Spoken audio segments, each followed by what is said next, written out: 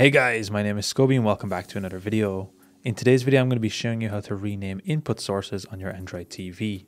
Today, I'm going to be specifically using a Philips TV. However, it should work across all Android TVs that you're using. So what we're going to be doing is pushing the input sources button on our controller, which should open up this right sidebar here, and you should see a list of all of your sources.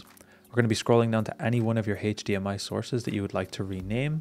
In this case, I'm going to be using my HDMI 4 here, my action cable, and you're going to be clicking the options button on your TV remote.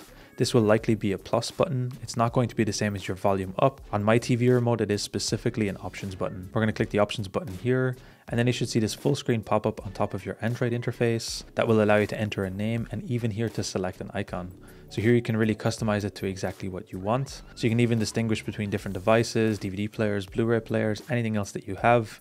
You can customize it exactly how you want. In this case, I'm not planning to make any changes, so I'm going to be leaving it alone. Simply going to be clicking the close button. And just like that, you can rename HDMI sources on Android. If you guys enjoyed this video, be sure to drop a like. Subscribe if you're new. Check out the other videos on the channel. Until next time, guys, as always, keep it saucy. Peace.